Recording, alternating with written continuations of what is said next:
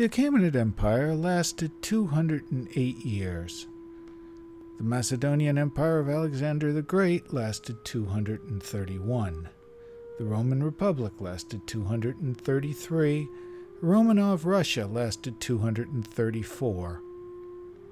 Today, the United States of America is 244 years old.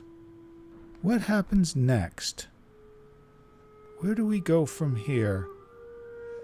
What do we build out of the ashes? Hello, I'm Kanaz Filan, and these are notes from the end of time. Hello again, everybody, and welcome once again to Notes from the End of Time. We have been away for a while, and of course, things have been exciting in our absence. For those of you who don't know about it, we have had a change of administration. We also have millions of Americans who are convinced that their vote was stolen and that our current president, Joe Biden, is an illegitimate leader. Now, I'm not going to comment on whether or not the election was stolen, but I will say that when millions of people believe that it was, you have a problem on your hands. And I would also add that we have a greater problem here. At this point, I would say that a great majority of Americans are not willing to accept the results of an election if their chosen candidate loses. And that is a really big problem because our system of representative democracy only works if everybody involved agrees to accept the results even if their candidate doesn't win.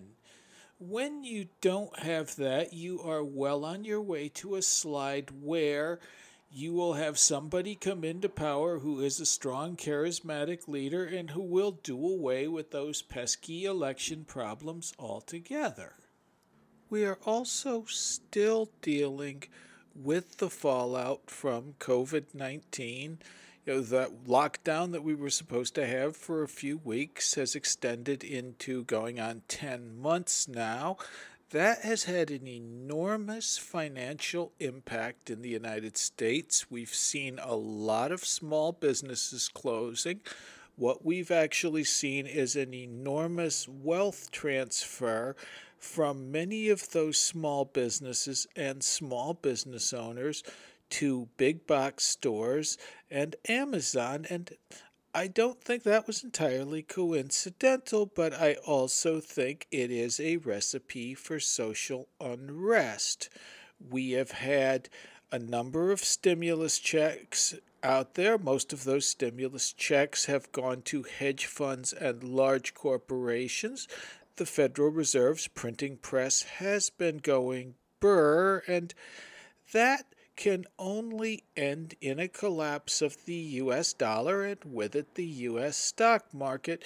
This happened in Germany during the Weimar Republic era, so there is precedent for it. And of course, I think we all know what happened after the Weimar Republic.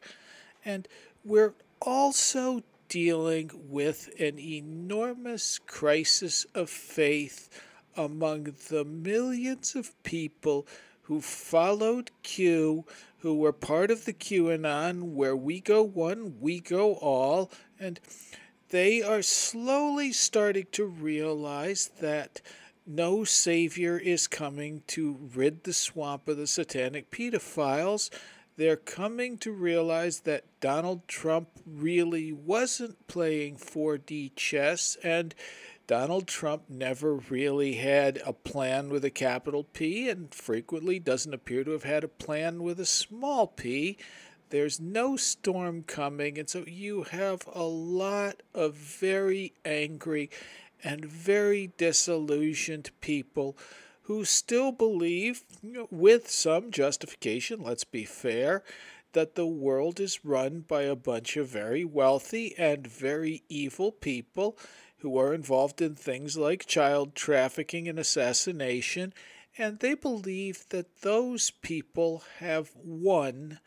And That is, again, yet another bit of tinder in the tinderbox. We have a very hot situation in hand right now. We've had a 4 year, I'd call it a warm war on the streets between the far left and the far right. Mostly the far left has won, but that's not surprising given that the odds were largely stacked against them. Antifa is starting to discover that now that the color revolution is over and now that the regime has been changed, their services are no longer required, and many of them have gone from being useful idiots to just plain idiots. And this again means you're going to have that disaffected core fringe on the left if things follow the script that they did after Nixon's resignation, after George Bush was voted out of office for Bill Clinton, after W was replaced by Obama, if we follow that script, a lot of the people on, the center left, the sane left, the limousine liberal left, the shit lib left, whatever you want to call it, are going to become less interested in politics. In the 70s, people were bombing buildings, they were rioting in the streets. You had a number of terrorist organizations, the Weather Underground, the Symbionese Liberation Army, and these people were getting all kinds of financial and moral support from wealthy liberals. There's a famous article by Tom Wolfe about Leonard Bernstein holding a party for the Black Panthers in the 70s. After Nixon resigned, you saw everybody basically sink into this haze of apathy and quaaludes and disco, because you can only stay angry and excited so long. And so what happened then was the far left became unfashionable. This happens, you see the rise of an anti-war movement during the Bush administration, and when Clinton comes in, we don't stop going to war, we just start seeing a lot less protests about it. Same thing when W is replaced with Obama. And what I expect is that a lot of people who have been cheering on Antifa and putting Antifa stickers on their notebooks or donating money to various far-left causes are going to find other things to do. Once the COVID-19 lockdown finally ends, you're going to start seeing a lot of people who've been starved for companionship and touch. I expect a whole wave of hookup culture to take off again. You're going to be seeing people more interested in sex, drugs, and rock and roll than in politics. They no longer have a bad orange man to point to as the face of white supremacy and everything that is evil in the world. So don't get me wrong, you're still going to see Antifa marching, you're still going to see people identifying as Antifa, but I think they're going to be unfashionable. They're going to look in 2025 the way somebody wearing love beads and saying, "War is not healthy for children and other living things, man," looked in the punk era. I think it's pretty obvious that our leaders are afraid of an insurrection. You don't turn the capital into a green zone with more soldiers than you have in Afghanistan or Iraq if you're not concerned about a revolution. You don't put up guards at state capitals. So I think a lot of people have started thinking about insurrection and social collapse. Some people are fearing it. Some people are cheering it on. My stand, as always, is, some of us make history. Most of us just endure it. Whether or not the system is going to collapse, and I expect it will, probably sooner rather than later, is really not up to each of us as individuals. All we can do is get ready for the ride. And so how do we do that? Well, One thing we have been doing that has actually been another thing keeping me busy is Tom Kaczynski has started a Free States project where we are starting to organize people in our respective states for what happens next. How can we organize to blunt the blow? How can we create the community networks that may keep us fed and housed, sheltered, and employed at a time when those things become in short supply? And that's us on Telegram. Just go to, if you haven't downloaded Telegram yet, I highly recommend it. Just look for Free States, and you will find, I'm the admin of Free New Jersey, which is our if anybody wants to get rid of bureaucracy, it's us folks in New Jersey. If anybody needs smaller government, it's the people in New Jersey. But we've got 48 others. I don't know if Delaware has come on board yet, but we have the other 49 states are represented there. So come on in and join us. And there's another thing we can do. It's, as Yogi Berra said, it's difficult to predict anything, especially the future. One thing that we can do to get a better understanding of our current situation is, instead of looking into the fog of the future, go back to the past. History may not repeat itself, but it rhymes. If something has happened every time a certain set of circumstances has come up, chances are it's going to happen the next time those circumstances come up.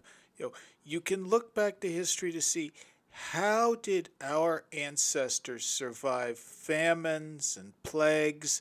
How did they survive social collapse? How did they survive oppression? How did they survive lives under unjust governments?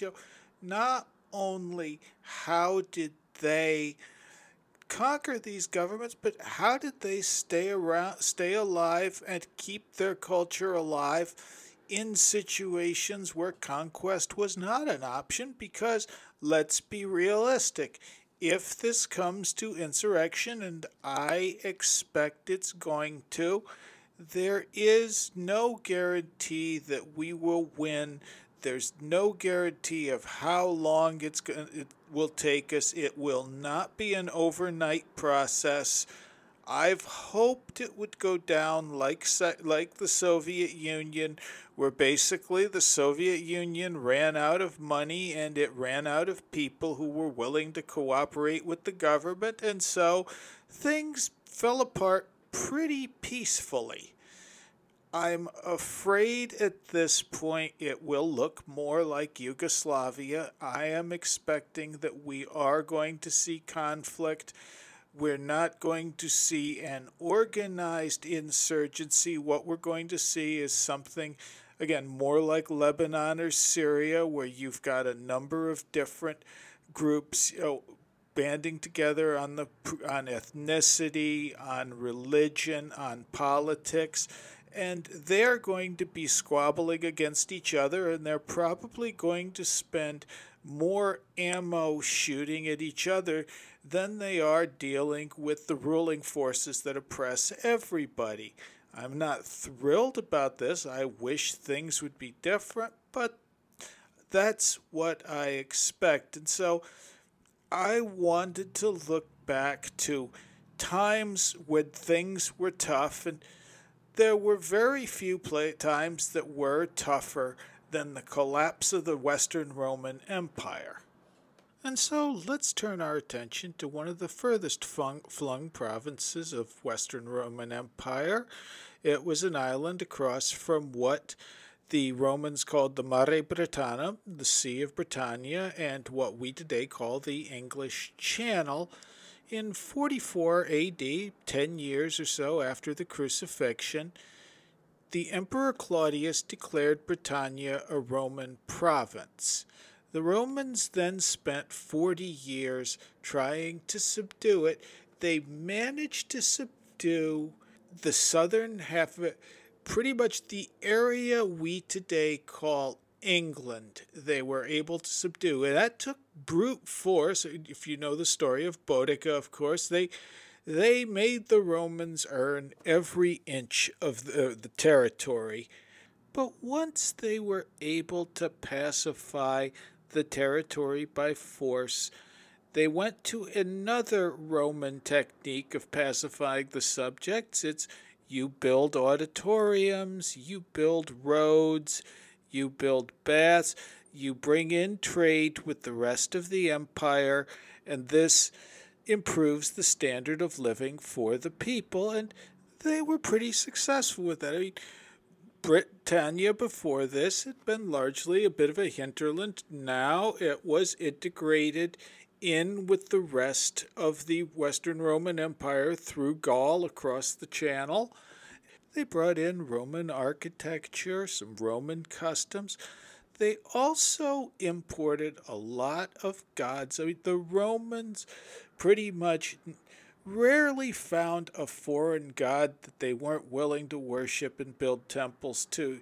You would find like shrines in Britain now to deities like Isis. You'd find, they had hot springs that were dedicated to a local god called Sulis. They built a temple of Minerva Sulis there at Bath. They also brought in later another religious movement that was sweeping the Roman Empire, a more controversial one called Christianity. This wasn't all sunshine and roses, of course. Britannia always had a reputation of being a restive province. They had a few small-scale rebellions.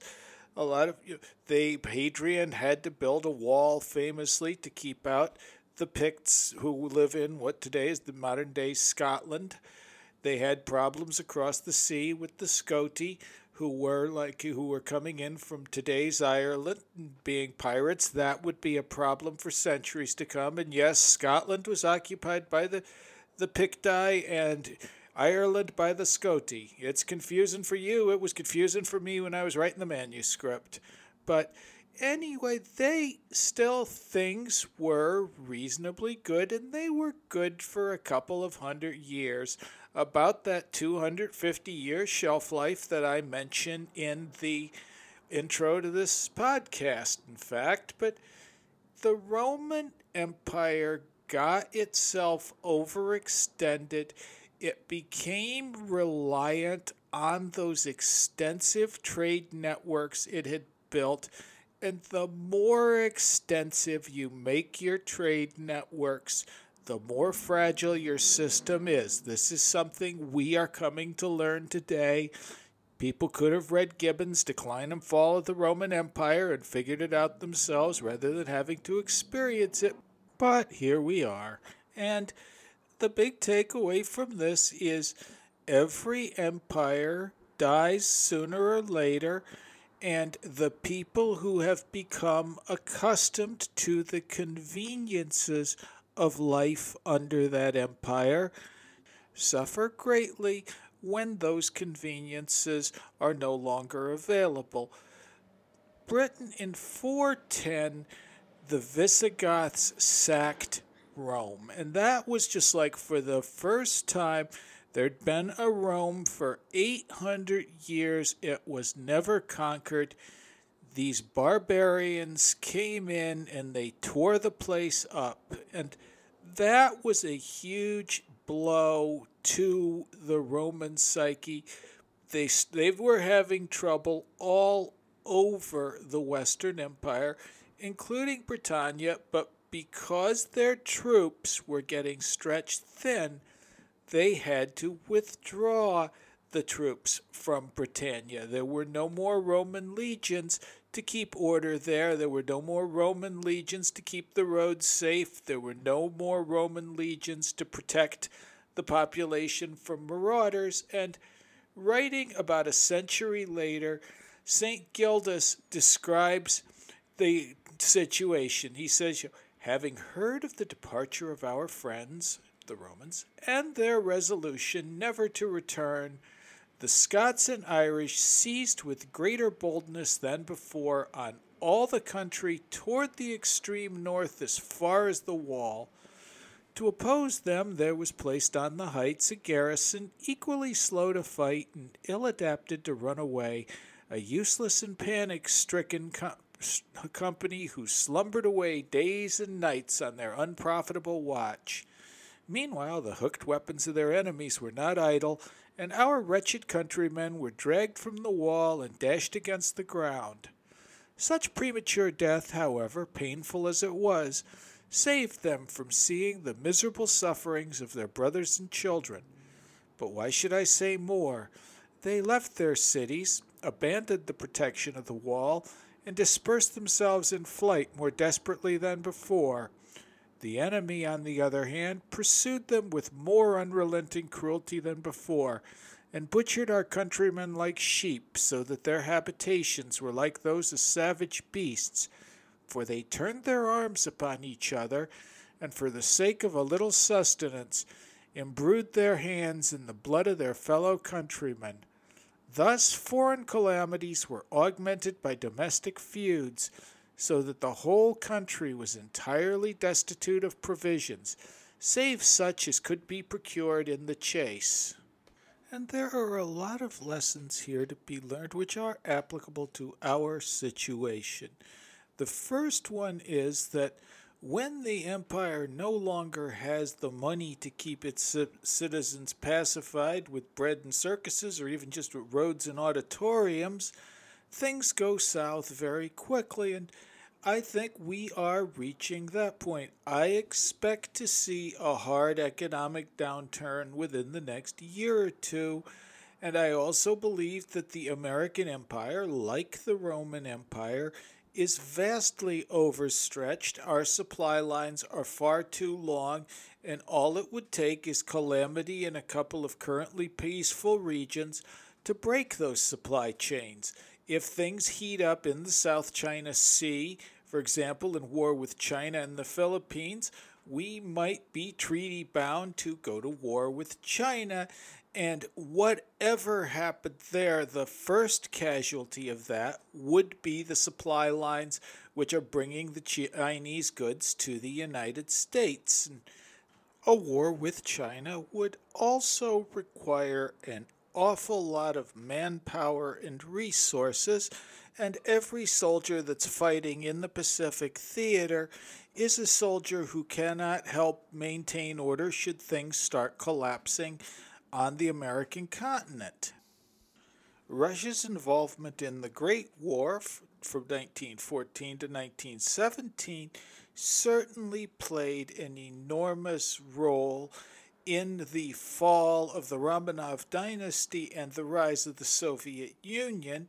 We could see a situation like that here, and if we saw a particularly hard economic collapse, combined with a lack of manpower from the American government to maintain order, we would likely see the rise of what they used to call in the Dark Ages war bands, armed motorcycle gangs, organizations like the cartels in Mexico and Central America. We would see those groups coming in, seizing territory, and keeping it not even so much by force of arms as by maintaining law and order. It's like, okay, they're brutal thugs who rob things, but they keep out the other brutal thugs who rob things, and we've made arrangements to live with them. Because once things start falling apart, people will do anything for that feeling of normalcy, for that feeling that things are just business as usual. You see Roman villas in what they call sub-Roman Britain, post-Roman Britain, for decades after Rome has pulled out. You still have wealthy people who believe everything is going to be fine. I mean, the more prosperous you are, the more wealthy a neighborhood you're in, the safer you feel, and you can be certain, everything is going to be okay. Once the raids start, the first person who stops the raids is going to gain a considerable toehold in local power. People will be ready to forgive an awful lot of past sins for the warlord who comes in and once again gets the buses running on time. You're also going to find that your greatest threat may not be the outside invading armies, the war gangs. It may be battles with your neighbors. When people get hungry, they will do anything to feed themselves, and they certainly will do anything to feed their families. We are already starting to see food insecurity rise with the COVID-19 lockdown. We've seen food banks stretch to the limits, doing more business than they've ever done before.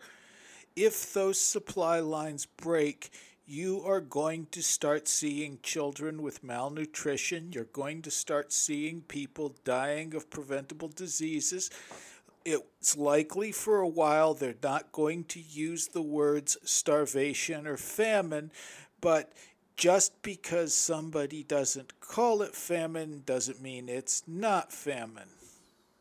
Based on their prior track record, I would expect the social media companies to, at least at first and probably for a good while, start trying to staunch the flow of what they call misinformation through declaring, these reports of famine are exaggerated, these people are dying of other diseases, or simply suspending the accounts of people who talk about this stuff as eyewitnesses. When they were faced with famines that killed tens of millions of people, both the Soviets and the Chinese dismissed all reports of mass starvation as capitalist propaganda. You will still see communists today who will insist that all those reports were overblown and it was nothing more than 1 or 2 years of crop failure. Not that many people died. I expect to see a lot of efforts made to blame the food shortages on other people. If there is an insurrection going, of course, the real villains will be the terrorists who have attacked the supply lines. The real villains will be the officials in the insurrectionist areas who are taking all the food for themselves. There'll even be talk about how all these people that are starving are bad people and deserve it. And I would expect this starvation to happen all across the place, more so in certain areas. If the supply lines break, cities are going to discover very quickly that flyover country is where all their food comes from. Flyover country is where their electricity power plants are. Flyover country is where a lot of their water treatment centers are. Flyover country has a lot of roads where a lot of their food has to go down to get there. Food will become a weapon in war.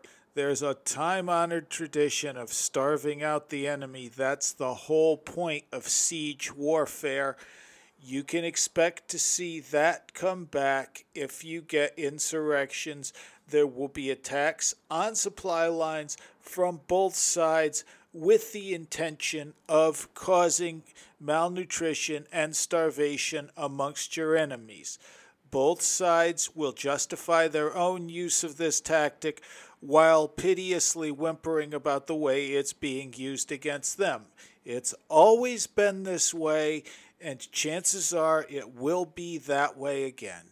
Another thing which I expect as things get bad is that at some point you are going to see America's political class try to maintain power by calling in foreign troops to help quell what they're going to sell as a fascist uprising. There is a very long history of this. One of the defining moments of sub-Roman Britain was in 443. There was a king, Werthgern. He's king of the Britons. He is still being besieged on all sides from armies to the north, having a hard time maintaining power. Wrote to Rome yet again, and the Romans at this point are fighting with a guy called Attila. You may know him as Attila the Hun, and they absolutely didn't have any more troops to send now than they did when the Visigoths were sacking Rome, so Wertgern looked to other sources. They sent to the Angles, and two Angle warlords named Hengest and Horsa, as the 449 entry of the Anglo-Saxon Chronicles says, Hengest and Horsa, invited by Wertgern, king of the Britons, to his assistance, landed in Britain, in a place that is called Ipswin's Fleet, first of all to support the Britons, but they afterwards fought against them. The king directed them to fight against the Picts, and they did so, and obtained the victory wheresoever they came. Then they sent to the Angles, and desired them to send more assistance. They described the worthlessness of the Britons and the richest of the land.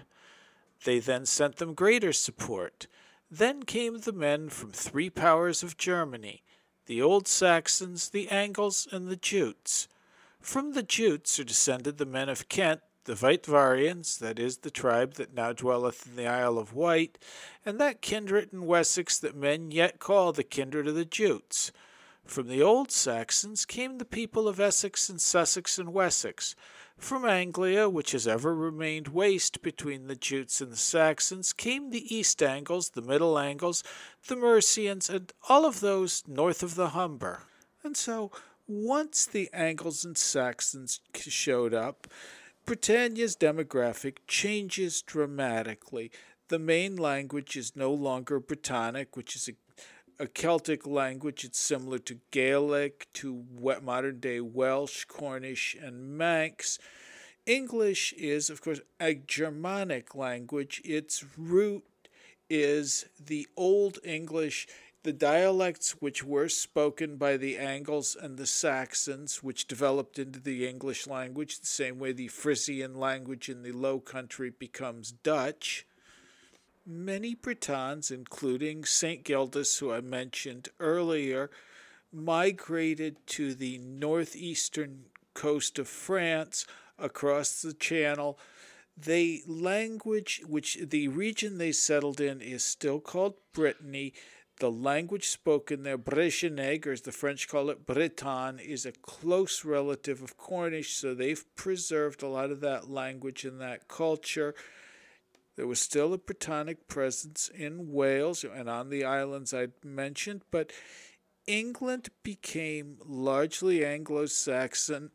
The Anglo-Saxon rulers had a pretty long series of conquests, put England under what's called the Danelaw, but there was supposedly one battle where the Britons triumphed against the Saxon oppressors, and Gildas mentioned this. He said it was on Badon Hill. Now, we're not exactly sure where Badon Hill is today.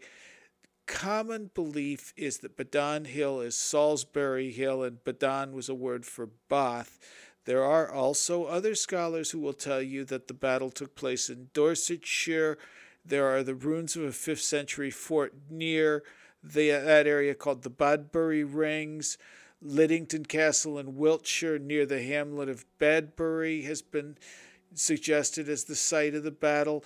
All of these sites, archaeologists have discovered evidence of Roman and post-Roman activity there. So we know there were settlements and there might have been battles there, but we're not sure exactly where the Battle of Badon Hill took place. Neither do we know exactly the date. What Gildas said is that the Battle of Badon Hill took place 44 years and 1 month after the landing of the Saxons, and also the time of my own nativity. And we don't know when St. Gildas was born. We do know he died at a Brittany monastery that he founded on January 9th, 570. If by landing of the Saxons Gildas meant the 449 arrival of Hengist and Horsa and their ships, the Badon Hill battle would have taken place around 493. The problem is when we look at the Anglo-Saxon chronicles, they were compiled in the late 9th century by King Alfred the Great. There are a lot of lists of Saxon victories, but the Anglo-Saxon chronicles don't have any statement at all about any Great Breton triumph during that time period. There is, however, another source we can look at. It's the Annales Cambriae. They were compiled a little later in the 10th century. That's the Annals of Wales. In the Annales Cambriae, the Battle of Bataan is dated at 516, and there's a different name for the Breton ruler. Gildas said that the Dux Bellorum, the warlord who led the Britons in the battle against the Saxon troops, was named Ambrosius, that he had been the son of Roman nobles who'd been slain by Saxon invaders. And the Annales Cambriae give this guy a different name. They say the leader was Arthur, who carried the cross of our Lord Jesus Christ for 3 days and 3 nights on his shoulders, and the Britons were the victors. We know that by the 5th century, there was a pretty sizable and well-rooted Christian community within Britannia. We know there were persecutions during the Roman era of Christians within Britannia. We know that there were a few martyrs made at that time in Britain. We know there were a few Romano-British bishops.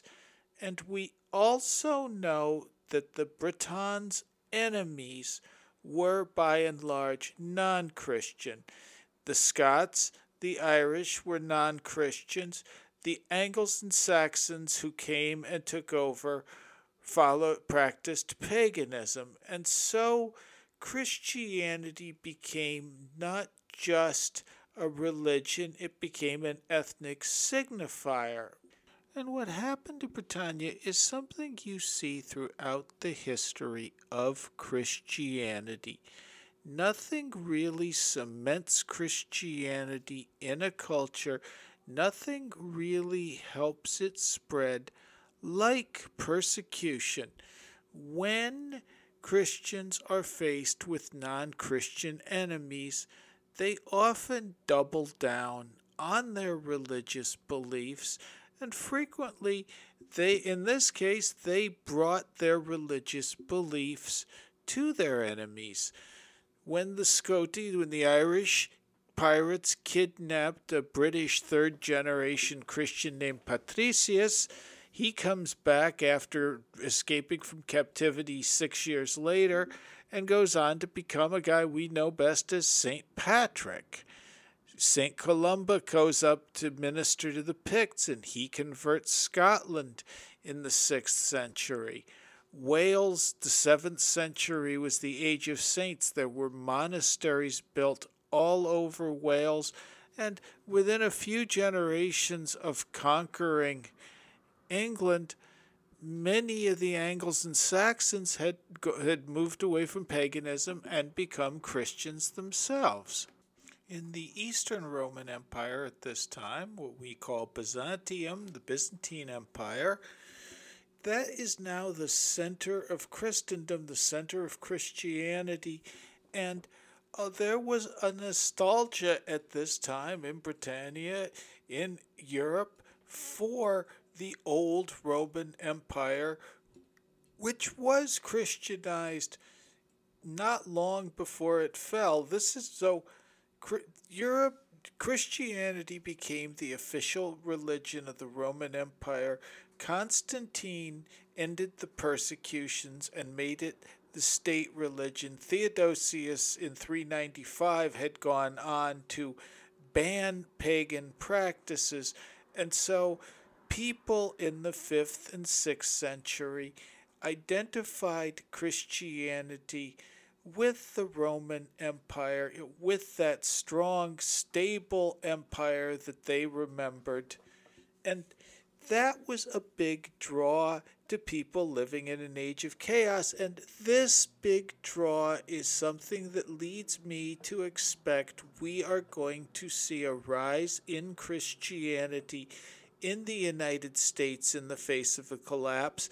And as happened in Britannia, in post-Roman Britain, I expect that we're going to see a lot of the networks which develop to rebuild society, the people who are rebuilding the society, and the defenders of society to come out of the Christian churches. I've expected this revival for some time. It's one reason that I, like Ambrosius, or Arthur if you prefer, have placed the cross on my own shield and have chosen to carry it into battle. I believe that Christianity was the fire which helped forge modern day Europe. It certainly helped forge the modern day English identity and the modern day European identity, and it's an instrumental part of the Arthurian legend which arose out of the chaos of post-Roman Britain. I expect that this is going to happen again with us. I know right now American Christians feel increasingly beleaguered by a society which they see as openly hostile. And I'm sure I'm going to get comments from people laughing about Christians aren't persecuted. I'll probably get a few comments about sky daddies and how we've grown past the need for all that. But the fact remains that we have faced some great challenges before, and there have been many people who have counted Christianity out. As I've mentioned before on this show, there have been people who have been at war with God for 200 years, and I'm betting on God. I believe there's a religious impulse which is hardwired into us. We have a need for ritual. We have a need for religion. Take away the religion and we find other ways to exercise that religious impulse. I don't think it is at all a coincidence that wokeness functions like a religion, complete with enemies, dogmas, rituals of expiation.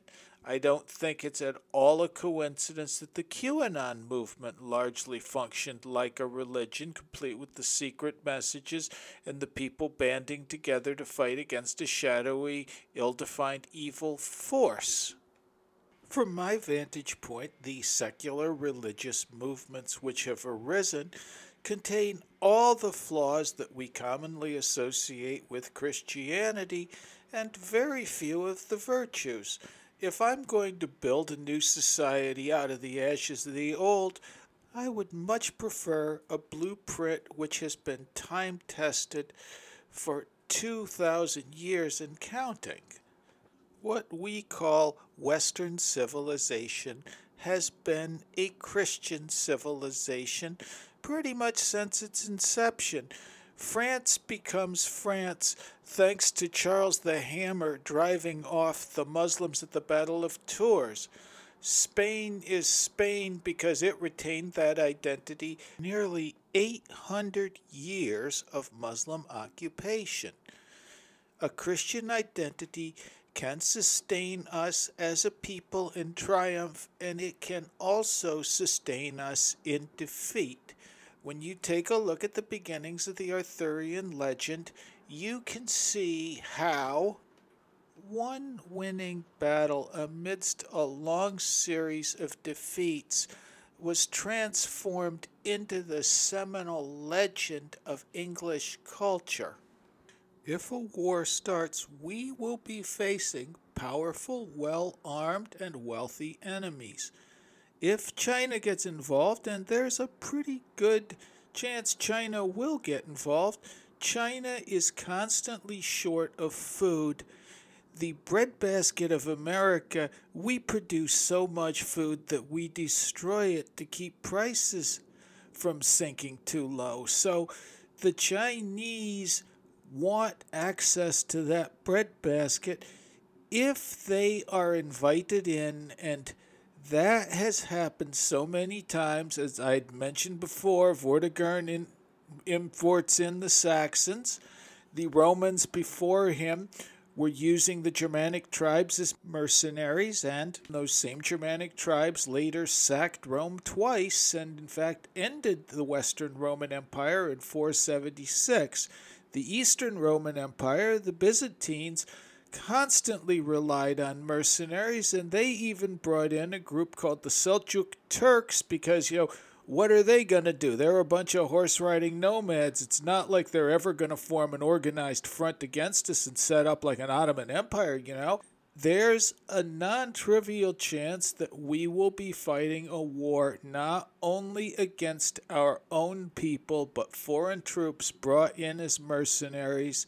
Once those troops are brought in, there is a very good chance that we will lose control of much of our country to foreign forces. The only thing, there's a couple things that keep people from invading America. One of them is our position. You have to go across a couple of big oceans, and there's only a few countries in the world right now with a full blue water navy, and the United States is one of them. And last I checked, China was working toward that. They're not there yet. There's also the pesky little problem of our nuclear weapons. Both of those obstacles could be overcome simply by having the United States powers in force invite in the invaders. And I think if push comes to shove, they will invite the invaders. So there's a good chance, maybe a better chance that it will happen than not, that we are going to see foreign occupation. And let's be honest here, there's a good chance that we will be defeated. I'm not saying that to be pessimistic or depressing. I'm being honest. This is a very real fight. There's no guarantee we will win that fight. But here's the thing. We can lose a fight. We can lose a battle. And we can retain our identity as a people. We can retain our identity as Christians. We can retain our identity as Americans, as what America should be, not what it has become. We can rebuild from that. Maybe we'll rebuild as a subjugated people. Maybe we'll have to rebuild in secret, but we can rebuild. 1,500 years after the Battle of Bedon Hill, Vortigern is still remembered as a traitor. King Arthur and his men are still remembered as heroes. What will they say of us 1,500 years from now? What side do you want to be on? We may lose everything. Most of the knights who set off in quest of the Holy Grail never saw it, and many of them died along the way.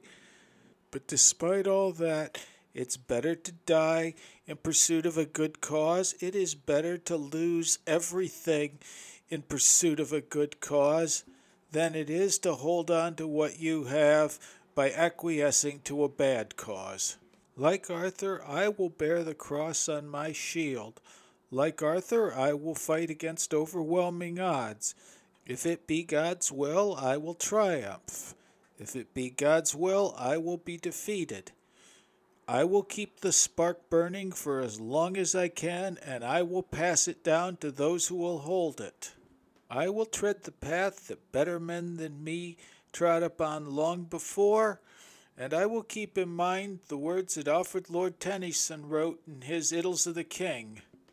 I, Galahad, saw the Grail, the Holy Grail, descend upon the shrine. I saw the fiery face as of a child that smote itself into the bread and went, and hither I am come. And never yet hath what thy sister taught me first to see, this holy thing, failed from my side, nor come covered, but moving with me night and day, fainter by day, but always in the night, blood red, and sliding down the blackened marsh, blood red, and on the naked mountain top, blood red, and in the sleeping mere below, blood red, and in the strength of this I rode, shattering all evil customs everywhere, and passed through pagan realms, and made them mine, and clashed with pagan hordes, and bore them down, and broke through all, and in the strength of this come victor.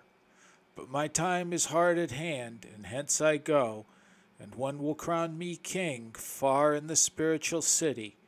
And come thou too, for thou shalt see the vision when I go. In the name of the Father, and of the Son, and of the Holy Spirit. This has been Notes from the End of Time, episode 18. Thank you very much for listening. Kanaz Filan here, and may God bless us, each and every one.